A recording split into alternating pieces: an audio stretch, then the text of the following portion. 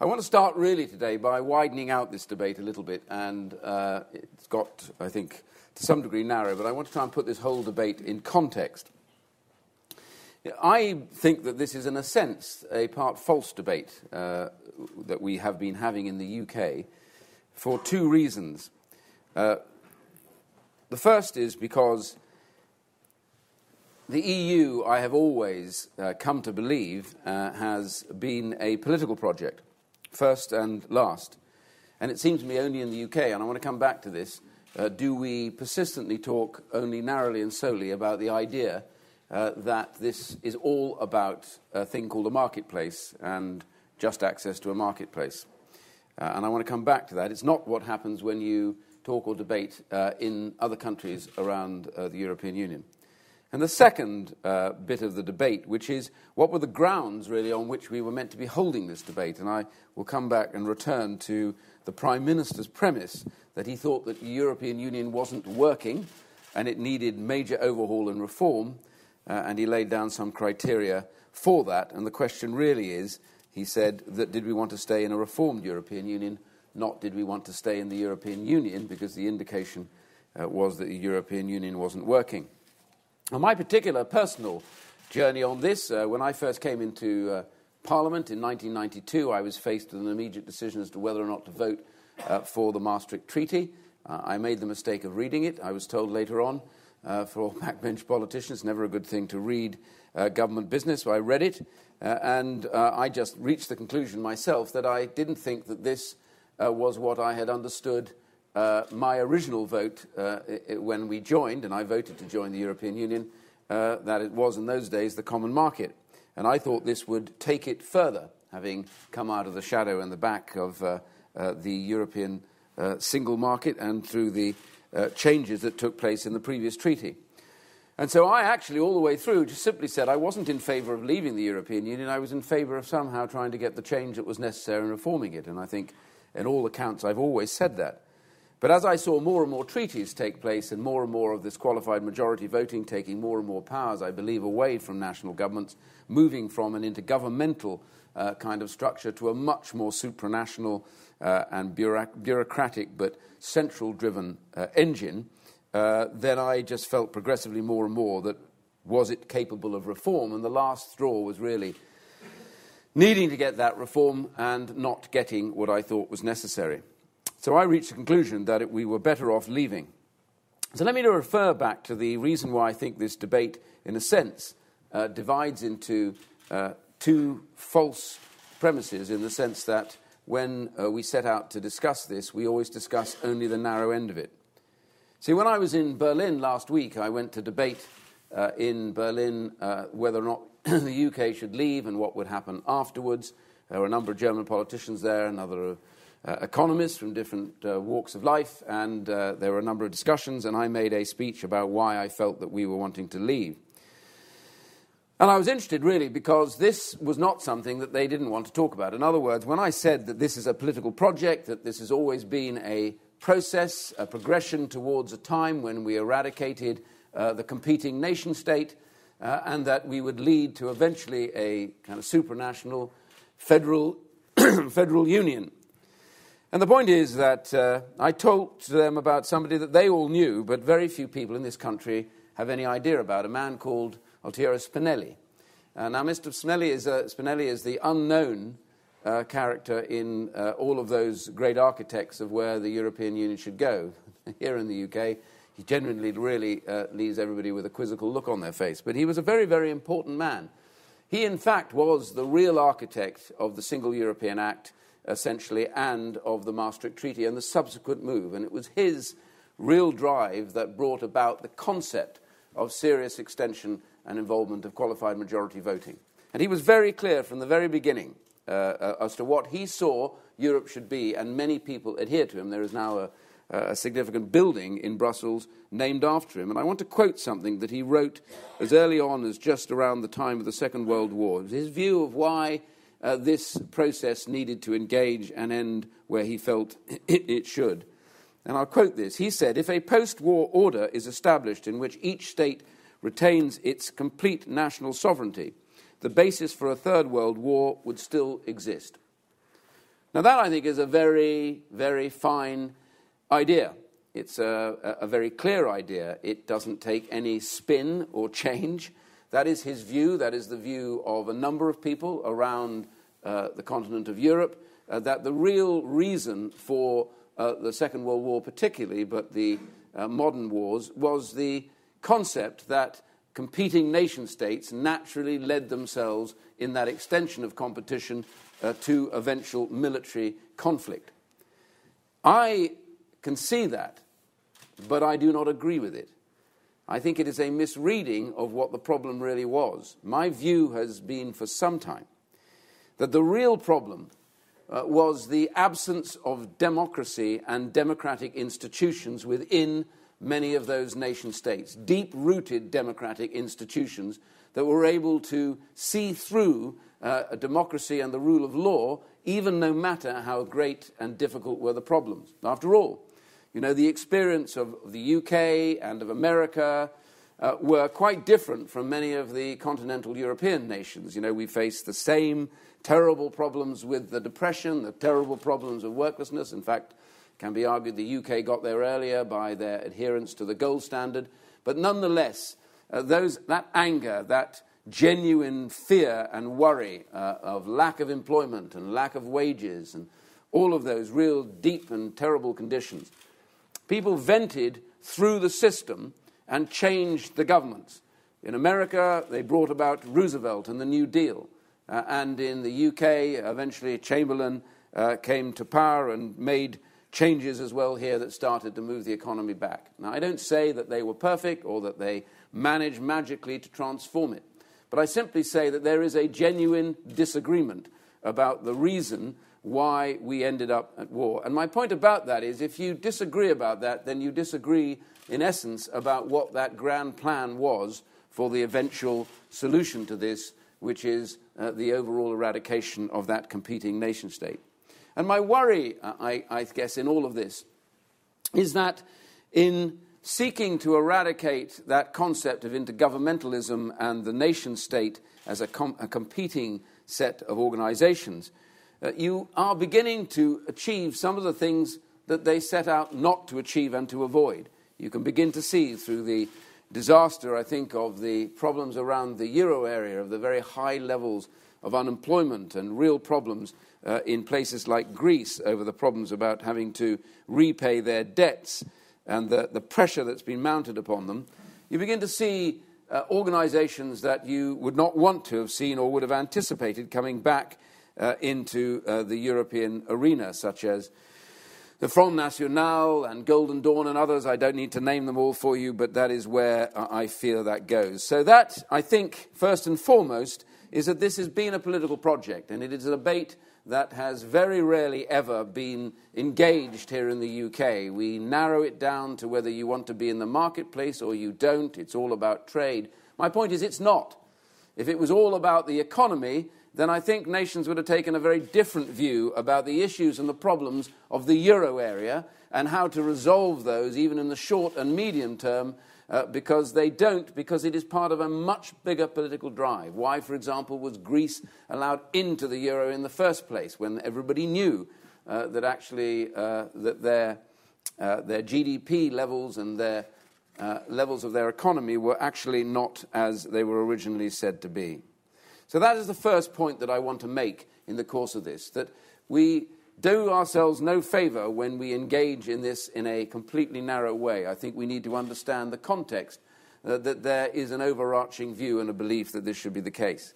The second part of the point that I wanted to make was that the Prime Minister went away at Bloomberg and made a speech in which I said earlier on he maintained that the European Union was not working. And he gave a list of the areas that needed hugely to be reformed and changed to be able to make it a working organization that matched the needs and aspirations, I think he said, of the peoples who inhabit the various nations of Europe. I want to read them to you because I think it's worth reminding ourselves of how large that ambition was and how great that concept of reform could have been. He wanted to talk about the devolving again of social and employment legislation back to the nations. He talked about an opt-out of the Charter of Fundamental Rights, which we did have, we thought, but had been taken away from us. A limit to the power of the European Court of Justice. Stop the wasteful moving of EU parliaments from Brussels to Strasbourg. Reform of the common agricultural policy. Change to the structural funds. EU treaty change across the board. And in a second speech, he talked about border control and how we bring about a control to the levels of migration. But what we ended up with, I felt, after all of that and that grand aspiration, was that by and large, the European Union didn't really agree with him. And that became apparent as the Prime Minister set out to try and achieve an arrangement that would allow him to be able to maintain quite legitimately that we were debating whether to remain in a reformed European Union or whether to remain in the European Union that he said was not working. And whatever you believe about what came back, and I believe that there was fairly small beer, and particularly, I think, to have focused only or significantly on the idea that somehow the changes to the way that the benefit system might work would somehow transform the nature of the migration issue, I think was hope expanding itself beyond perhaps the limits that it should have done. And when it was all done, most of it is still undefined, and particularly in that same area. And I want to quote to you, which I'm sure you've all heard, but is never a problem about re-quoting it, from the Vice President of the European Parliament, Count Lambsdorff, I think it was, who said, and I quote, when referring to what the Prime Minister referred to as the reformed European Union, he said, actually, it's not legally binding. The whole thing is nothing more than a deal hammered out down at the local bazaar. And he made it very clear that as and when this comes in front of the European Parliament, it would not anyway remain much as it was when it was discussed. And my point about all of that was that my concern, if you want to remain and you believe passionately, as I say, with what the whole original architecture of this is all about and the direction of travel, I absolutely applaud you for that. But if that is your belief, that's fine. But my view here was that we gave away for that something quite significant that allowed us, if anything, to at least protect some of what we do from the changes that might come from within the euro area. And that was the veto that we had over the changes within the euro area. Now, I was told endlessly by civil servants, don't go on about this because it's not really worth very much. Genuinely, it's not. I know that the legal advice at the time when the Prime Minister vetoed that last treaty change, they said it was around about 70% likelihood of success. So that's very powerful, by the way, when lawyers tell you that. But I was told subsequently, oh, no, don't worry about that. It's not that important. They'd just immediately take it to the court and you'd get overturned and it won't work again. But I was struck by the fact that when the European Union, when the Commission and others got down to kind of brass tacks with the Prime Minister and talked to him about what he wanted, they only really asked for one thing back in return. And I've done enough deals in business and worked out deals within government to know that a deal is about what works in both directions. They asked for one thing and one thing only. They asked for the veto back. Now, you tell me if they didn't think it was important to get the veto taken away from us rather than for us to be left with it. I think that tells you pretty much everything you need to know about what they think of the veto. It's powerful, it's strong, and it could and would have helped stop things that we think that they shouldn't have happened. So I think this is important. I think that process, therefore, of the question that was originally set, we were to vote on a reformed European Union. And judging on what that test was, I have to tell you, I cannot understand why my government is now deciding that they won't vote to leave the European Union, because after all, that was the logical step for the test that the Prime Minister set us all. And this matters, of course, because as the House of Commons showed through statutory instrument regulations and even main primary legislation, some 60% of our laws are now directly derived from the Commission and are overseen now by the European Court of Justice, which, to be quite frank and to be fair, everybody in the European Union refers to this, that it is the Supreme Court on all matters to do with European, the acquis communautaire, but of course as the acquis now extends itself into so much of domestic policy, it is therefore supreme in a huge amount of what we do. Now, I was interested again when asked about whether the European Court was a Supreme Court. I would put my hand up and say, yep, it is a Supreme Court, that's what it functions as, but the Prime Minister and the government don't want to say that is the case. It is the case. Everywhere else in the European Union, they admit it and accept it, and in many cases they think it's a good thing. I don't, but I do accept that it is actually true. It is the Supreme Court. I have no problem with saying it. And I think, therefore, the terms of the debate need to be set on that basis, which let's debate what is in reality there and what people really want rather than what we think we would like to see and what we hope for. And this, as a result, means that, therefore, we have had to accept certain things, and this is what this debate now becomes about, that flow from that concept of that overarching federal union, which is this concept of open borders with no possibility of change. And that, of course, I believe, has had big effects here in the UK. I don't think we've ever seen a time when we've seen the flow of migration coming in to the United Kingdom in quite the way they have from the European Union. Most of the people coming in, to be quite frank, I generally believe come to look for jobs. I don't for one moment believe otherwise. There will obviously be one or two, and some I'm sure that don't, but I think the vast majority do come to look for jobs. My concern is that many of them, as has been pointed out, generally the majority are taking up low-skilled, low-paid jobs, and I think that's had effect on the incomes of those on the lowest levels of earnings, down at the low-skilled end. Certainly has had the effect of depressing them, certainly when you take into consideration a cost of living rise as well. I think the bank is clear about that. We can debate by exactly how much, but I'm not going to go into the details about that, but I think the principle is there.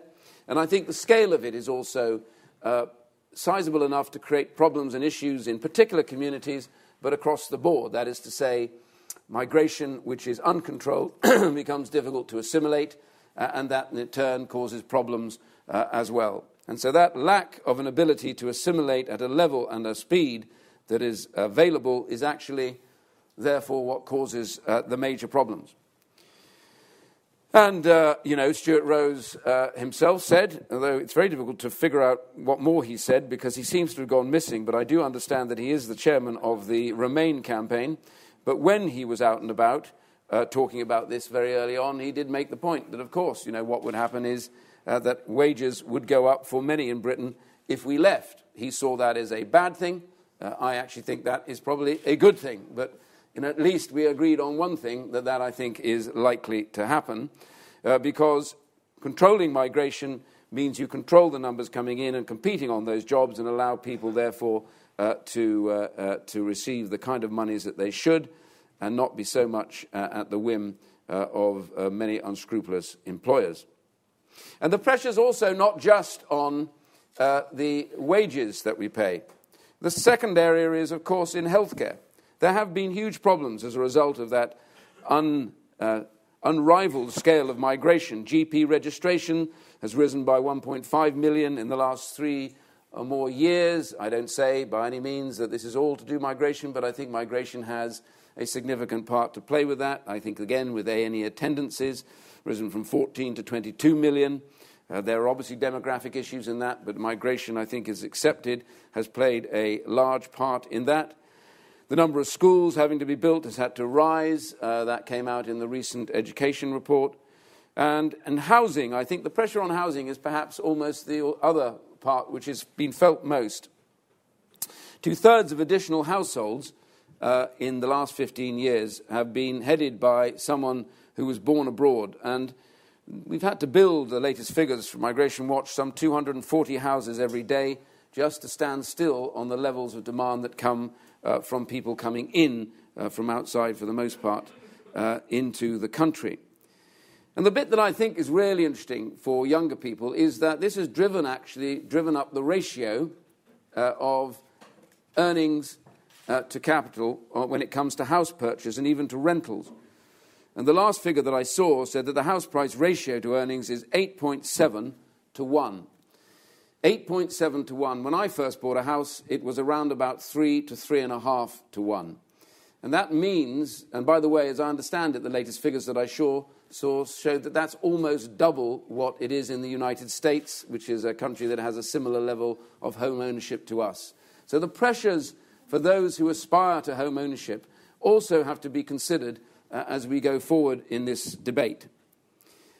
And that's why I want to say that when you look around at the threats of where this is going, as the Eurozone itself continues with its deep malaise and problems, with the very high levels of youth unemployment and adult unemployment, and many of those economies still fairly stagnant, and the Governor of the Bank of England, the previous governor, saying that he thought and believed that the euro crisis was not over yet and was likely to get worse before it gets better. This is likely to create even further pressures. Already we're beginning to see significant numbers of people coming from all over the European Union to work here. As I say, if I was them, I would do exactly the same thing. They are seeking work. That's what they want to do. The question is really, what scale can we assimilate and how many can we take? And this is really why I want to make the point that control of your borders is not about saying we don't no to migration. It's about saying we want to be able to set the scale and the speed at which we can bring people in. And we also want to have a view about really what we bring in to improve the quality of the economy and of our way of life. We need to be able to have a say about how that works. Do we need greater skills in engineering or software or in the health service or whatever? This brings me really on to the business and the economy, a few facts and figures about this, which I want to make the point about, which is, you know, I've heard a lot about business people saying and organizations that we mustn't leave the European Union, it would cause a disaster for their businesses, the market that matters most to them and everything else, and I'm sure when they say it, they really believe it. But I think it's quite interesting to go and have a look at actually the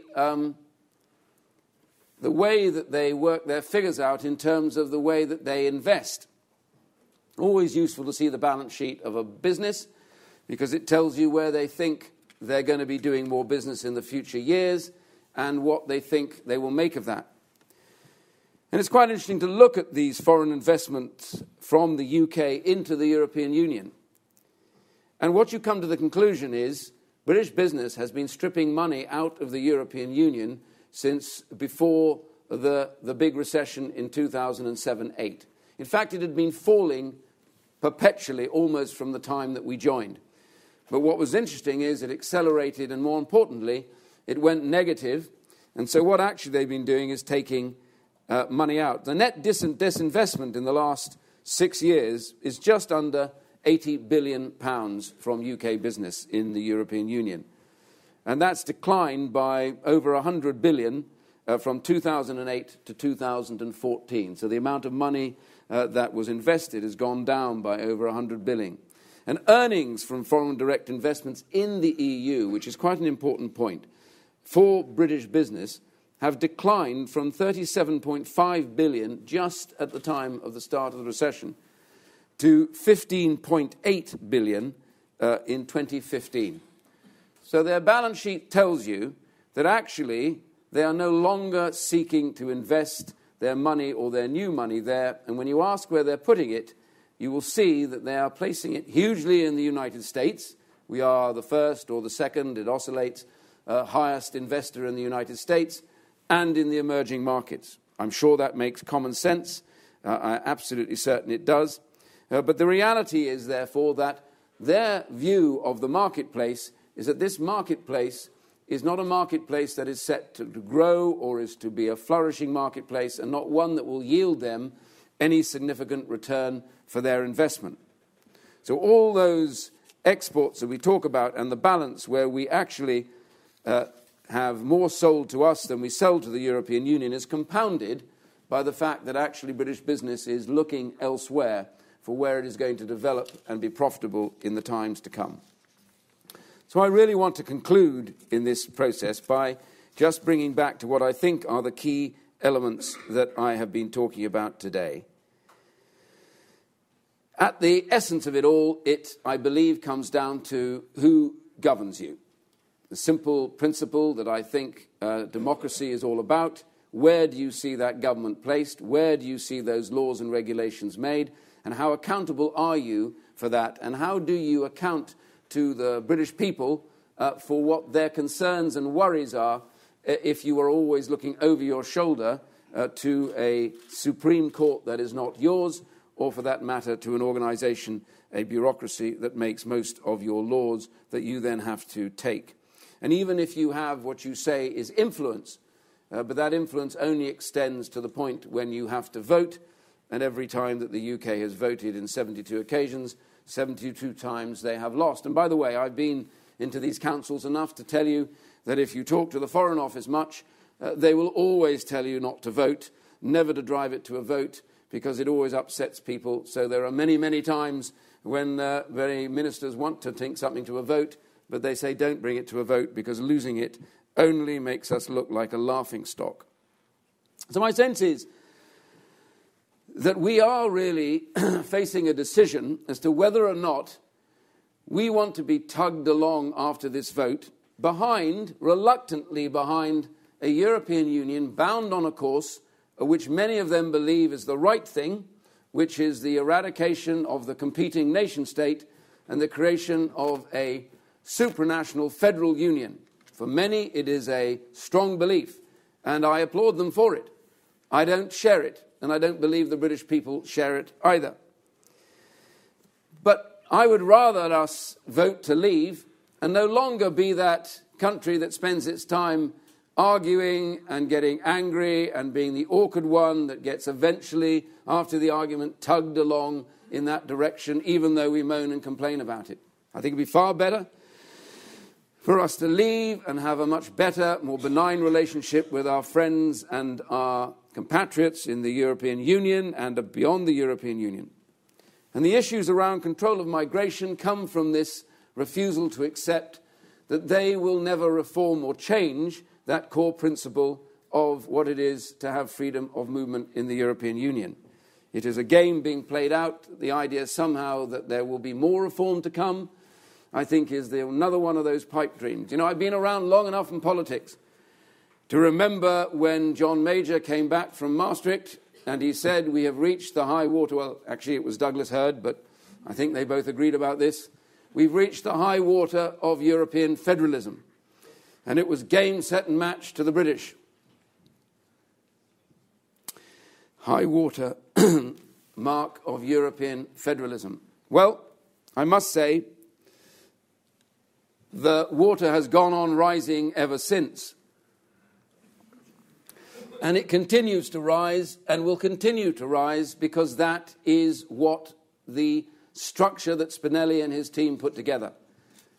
In other words, you would never be dependent on elected politicians, for they have to go to their electorates. And their electorates might do perverse things and complain about things they do not like. So you need unelected people who never have to refer back to their constituents. They will keep the flame and they will drive it, and the court will act as its ratchet. And there are real threats. You know, when you vote on the 23rd of June, it isn't a choice between as I've been told, a leap in the dark and some benign and wonderful nirvana or experience that we know where it's going to be, it's all going to be okay, everyone is getting along just fine. When you vote on the 23rd of June, you vote to take one of two decisions. Either to vote to take back control and to deal with the risks and the things that will happen, that are happening around the world right now and that will happen to the UK, but do it from a UK perspective with a government accountable to British people for what happens to the UK. Or you do it on the basis of a government that constantly has to look over its shoulder to a bureaucracy that directs and 27 other nations who may disagree with you completely and make your compromises such that what you are doing for your country does not actually come as what you think should happen at the time to them. And down the road, by the way, in this benign organisation is major risk. You know, the euro area, as the previous governor of the Bank of England said, is facing continuing crisis. Somebody said, oh, well, areas are growing now. Well, yeah, but you know just how much money has the European Central Bank now dumped across Europe to try and get some of that growth. And by the way, I saw the other day there was a debate about whether or not they should be helicoptering money to get even more cash out there, that is, cash just given to people to spend. Now, quantitative easing has happened in many of the countries, including this, but the real point about it is don't confuse what you're seeing in those countries, I think, as in any way real growth. What you're actually got in front of you is the continuing problem of that sclerosis that is the euro. But alongside that, you have a real threat about what is coming down the tracks in terms of regulations.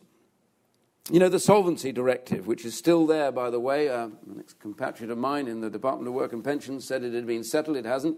It's been parked for further reviews about how it might be implemented, but it will come back again. I suspect probably not till after the referendum. I don't know why I feel that I should say that, but I think it's likely to be. The Harmonisation Directive, which will affect insurance companies quite directly.